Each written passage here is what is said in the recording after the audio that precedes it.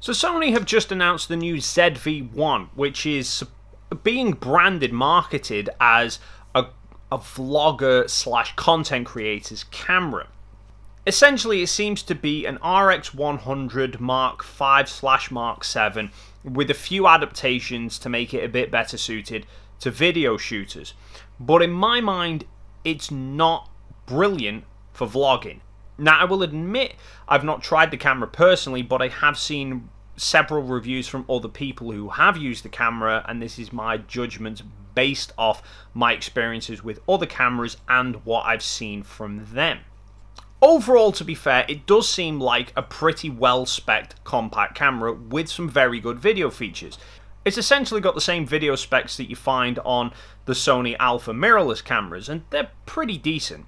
Sure, they haven't moved into the modern world of 10-bit, they're still stuck in 8-bit, but for vloggers, I'm not really convinced that that's going to be a huge problem. But it has got some pretty decent specs for video shooters. It's got 4K recording, it's got 1080 up to 120 frames a second, so we'll give you the options of being able to shoot the 4K and crop in if you need to. It's going to give you the slow motion footage. It does do up to like almost 1,000 frames a second super slow-mo, but that's probably a really low resolution and more of a kind of a rare gimmick rather than a necessity. There's no viewfinder on the ZV-1, which, to be fair, for shooting video, you don't really use a viewfinder. You tend to use the screen, which on this is a fully articulating screen, which is where the big problem with this camera for me lies, and is something that I've not seen anyone else mention. But I'll get onto that shortly. The first thing I want to address is something I have seen other people mention, which is the lens. Now, the lens on this camera is essentially it's like an equivalent 24 to 70 millimeter.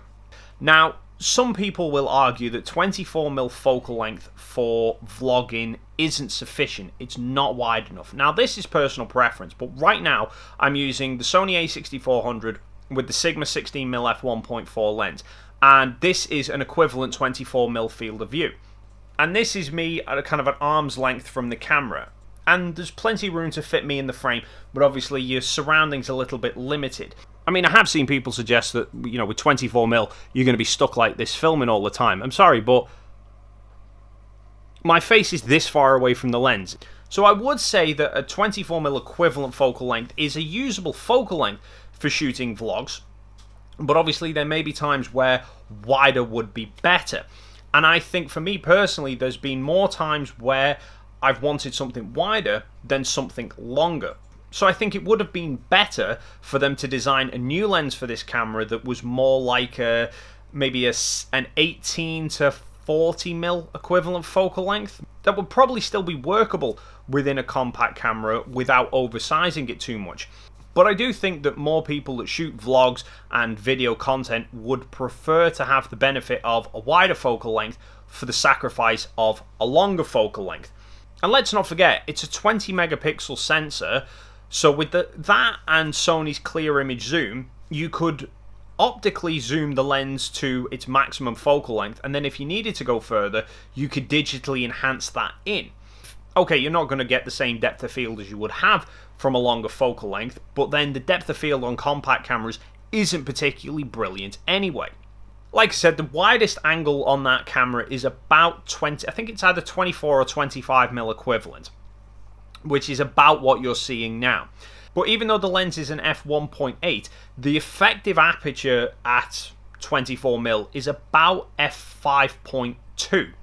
Right now I'm shooting at f2, which is an effective 2.8, so you're getting a little bit of blur in the background.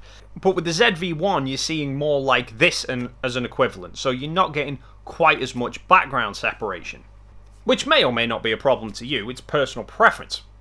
But I do think that if they were going to market this more as a vlogging camera, that they would be better to have shifted the lens to something that's more fills the needs of more vloggers rather than general shooters. Because a 24 to 70 is more a stills photographer's kind of lens, whereas vloggers and video shooters tend to shift more towards like a 16 to 35mm lens, or so it seems. But that's just my opinion. Obviously you might think completely differently.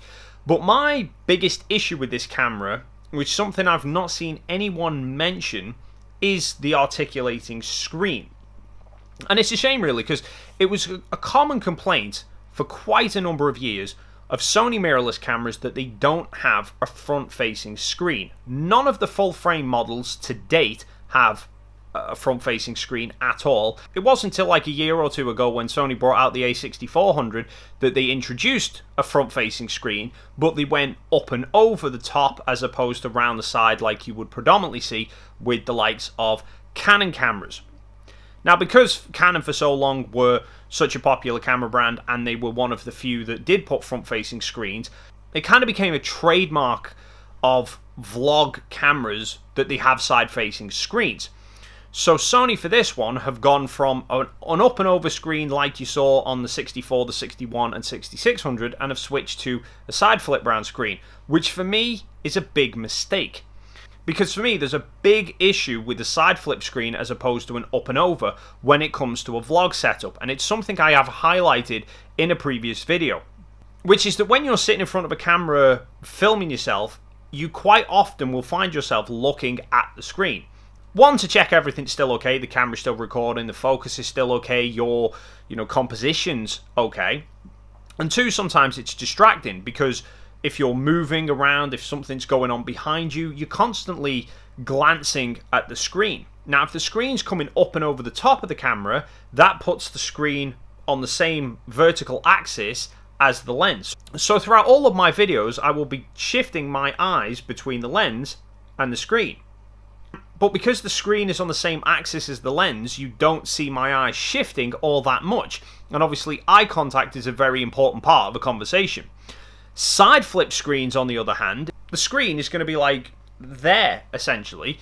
So if I glance now between the lens and where the screen would be, it becomes glaringly obvious that I'm distracted, that I'm not looking at you guys, I'm looking at the screen. Which is quite famously why Casey Neistat wears sunglasses in all of his videos, because he predominantly vlogs with side flip screens, and he's a bit like me, he's very easily distracted by what the screen's doing, and he's constantly watching the screen.